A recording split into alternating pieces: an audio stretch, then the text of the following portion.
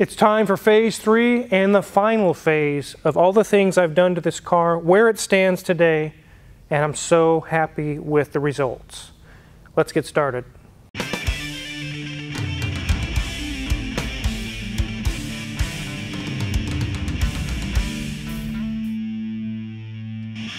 So before we dive into my $3,000 Charger, we have been digging into the smart car. You guys just saw a video on the smart car, the mouse damage. It's way worse than we thought. Let's go take a look. So this is what a smart car looks like when you've gutted it like a fish. There's no seats, no nothing in it. Every time Magic Mike fixed a wire or two, he discovered more and more. Finally, he worked his way to the back here, and there is even larger rat's nest back there with more chewed wires. We have contacted the customer and they said, whatever, just go ahead and fix it. Let's do it. But the customer did mention when they bought the car not too long ago that it smelled like mice inside of it. And now we know why. Let's take a look at the mice nest. So there it is. I'm not going to touch it. I don't want to get hantavirus or something crazy like that. Magic Mike's had gloves and a mask on and everything, removing all of this stuff. But we found several clumps like this where mice have been living in here. This is apparent that they've been here for a while. This hasn't happened over the past week or two. They've been literally living in this car like a hotel or an apartment or something. So we are continuing fixing all the chewed up wiring. We still have so much more wiring to fix and to double check everything. We have solved a couple of the codes. They've gone away with the ABS or ESP and things like that. They are now coming back online. The codes are going away. But there's still 2 more to go with the transmission and the actuator, and there's no communication with those. Magic Mike has checked continuity between the communication lines at the ECM back here and some of the connectors up here on the dash, and there is no continuity. That means they're still chewed somewhere. So we're diving in even deeper into this thing, and there's smart car parts all over the place. Pan over there, Mrs. Wizard, and look at the table. That's a whole table full of smart car parts. All because of mice. You can thank the mice for it. Did you guys hear that? No muffler Newton again. Luckily, on the Charger, it has mufflers now. Let's go back over to the Charger. So since the last time we looked at this car, there have been 5 or 10 more improvements on it to bring it even further up to snuff. One of them I talked about in the last video was replacing the windshield because the other one had cracks running all through it. As you can see, brand new windshield, nice and shiny, no cracks. Looks like a new car there as well. A lot of the things I have done is actually under the car, but I'll get the box of parts that Junior Mint replaced. It was surprising how bad some of these parts are. Let me go grab the box, guys. It's actually a box and a bucket, sorry. The air filter was pretty dingy. We replaced that. That's not that big of a deal. Here's our flex discs, and I'll let you guys take a look at them. You can see all around that mounting point there's cracks all in the rubber. This one as well is even worse. I believe these are probably original. You can see when you start to see these cloth fibers coming out, that's where it's ripping the internal structure inside of here. And these can just rip and fall apart, especially with the amount of torque this thing has. So those are gone, and we have brand new ones in place.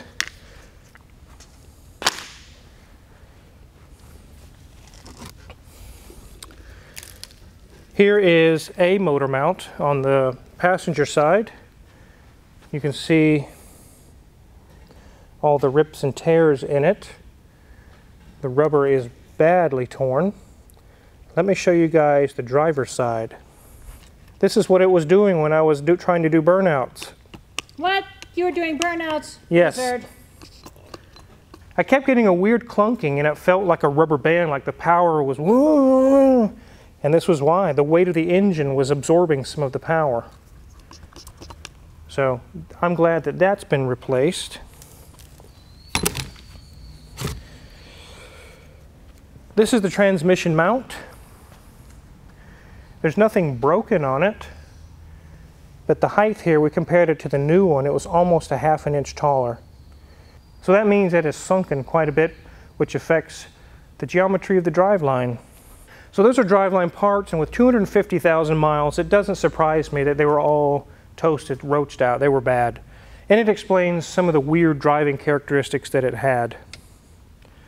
Another problem that I had was the fuel gauge would report full, then sometimes half, then sometimes 3/4, even though I knew that I just filled up. So the fuel pump is actually two pieces on this car. There's a left and a right. The left has the actual main fuel pump, but both pieces have a float gauge. Let me show you guys.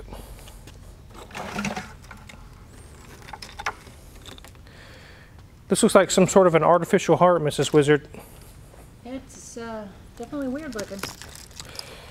So here is the passenger side, and you can see it has a float and it squeaks like something's wrong with it. It wasn't getting good contact. These hoses can get brittle and break just like they did when Junior Mint took them apart. They just literally crumbled in his hand, which I'm glad we did this because this is all probably original stuff. And then there's the other half, which has the actual pump right here. You can see it just snapped on him and broke. And it also has its own fuel level. Listen to that, guys. I believe this one was getting stuck and not floating, and all of a sudden it would jump back up. And luckily, you do not have to drop the tank on these cars to do this job. You just pull the rear seat out, and there's 2 access panels, and you get right to it. If I would have had to drop the tank, I may not have messed with this right now, but based on the fact that we just remove the back seat, get to it, I told Junior Mint, I don't want to run out of gas and think, I had a half a tank, why did it run out? I don't want to play that game. I want to know how much gas is in my car. So with the amount of miles, it doesn't surprise me that those things are acting up. And really the fuel pump, I bet I was on borrowed time. So that's behind me now. And it's a good thing when Junior Mint took the back seat out, he didn't find any weird surprises like Tyler did with his Maserati. Yes. We know that these people, whoever owned this car before, were heavily hitting the weed because I used to work at a jail. I kind of know the situation there. And all the buttons on the steering wheel have little pock marks all on them. And that's from the seeds actually like popping or whatnot while they're smoking and getting all over the steering wheel. I've seen that on other cars before. And I know that's a telltale sign that they've been heavily smoking weed in the car. This car, I know for a fact, has been hotboxed over and over and over again. Luckily, it will not be again because me and Mrs. Wizard do not smoke weed.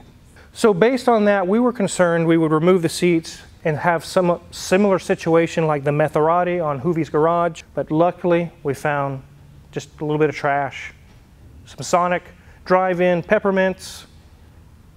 And you know, you guys always find Taco Bell sauce packets. They're in every car in America.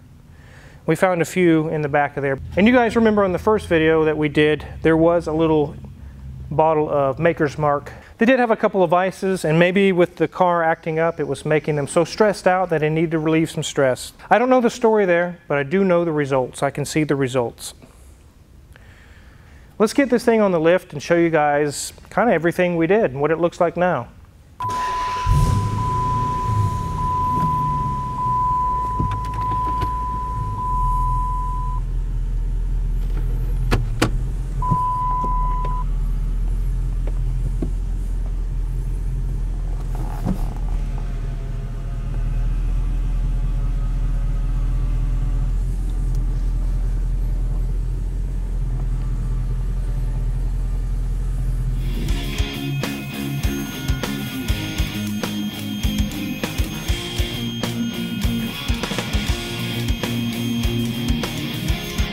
I did mention it has belly pans on it now, and they're kind of aftermarket. They don't fit perfectly, but they were cheap, like 20 bucks a piece, and it didn't take too much.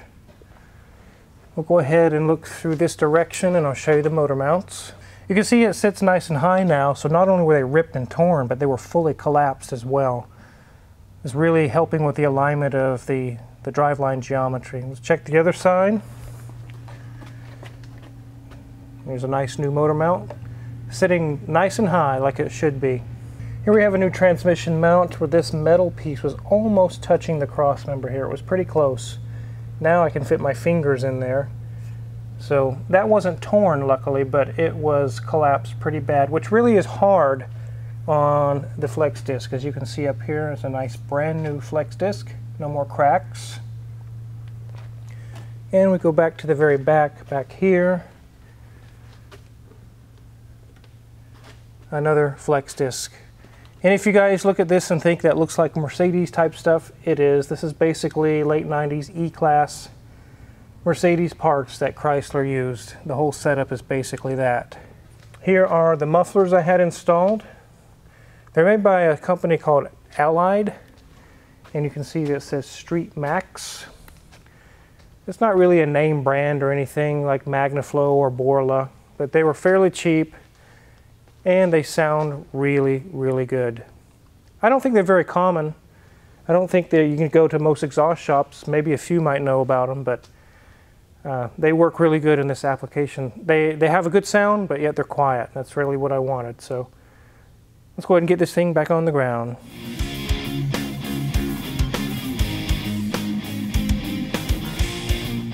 So that's pretty much for the drive line. Everything underneath is taken care of now. I did mention in the last video that I wasn't happy with the results of pulling off the old rub strips or belt molding or whatever you guys call it. I did order a set from eBay that was supposedly painted to match this car, and they arrived really pale. It really didn't look very good. I didn't put them on yet.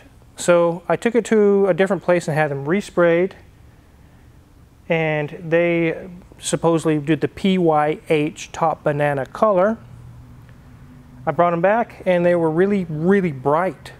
Again, it didn't match. And finally I said, I'm done with that. Maybe this is faded or maybe something's different about the car, but I'm not going to keep doing that. So I painted them black to match everything else that's black on here. And maybe it doesn't look the best, but it sure beats having pock marks and chip paint all down the side of my car. I really couldn't stand that, but I can stand that. So I'm happy with the results. It looks decent, it looks presentable. And it's not out of place because there's so many other black decals and a big wang on the back, a big black wang there. So that's where I'm at with all the repairs and things I've done, but there was one last thing that's the icing on the cake. Let me show you guys. So anybody that has a Challenger or Charger from the mid to late 2000s, 2008, 9, 10, you guys will know what this is. Aha! Diablo Sport Predator 2.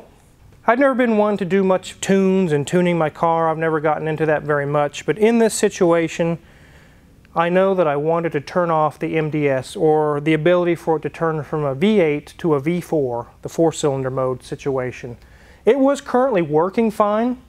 There was nothing wrong, but I know from experience that usually those break in transition between 4 and 8 and back and forth, and one of the lifters will stick closed or something will happen and then it's disastrous. It can ruin the cam. It can actually break the block. I've seen it actually break a block before. I decided I will lose 2 or 3 miles per gallon to save what's left of this engine. It may have another 50 or 100,000 miles left in it. And if that's the case, I don't want to chance the MDS failing.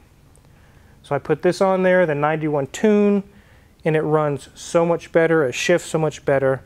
I'll give a quick run out in front of the shop and let you guys hear it. So with this tune and everything in it, I don't have to hold the brake or do anything crazy. I can just hit the gas and it just does a burnout right now. Just like this.